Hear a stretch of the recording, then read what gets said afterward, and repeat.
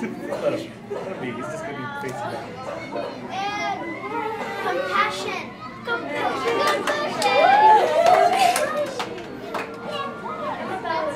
Compassion to me is when you see someone in need, you may not even know them, and you just want to help them out just to make that person happy. Going out of your way to help others. It's caring for people and letting them know that you're there for them.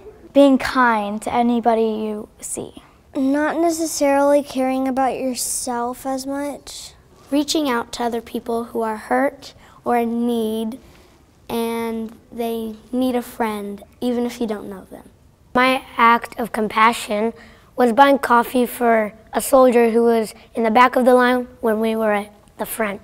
We donate canned foods to homeless children that need food, and we have raised over 1,000 cans. My act of compassion was giving out packages of stuff to homeless people. My act of compassion was I bring hand warmers to everybody at my soccer practice. The whole G5 kids, they all participated in writing letters to tiny superheroes.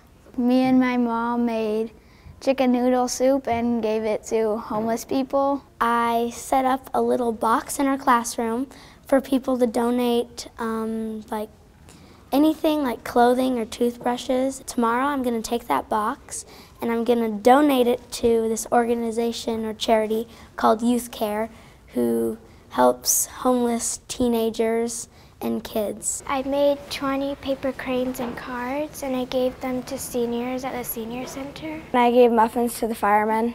They're risking their lives every day to help us, and it just feels good to appreciate them by giving them something. It made me feel good. All of the seniors liked it.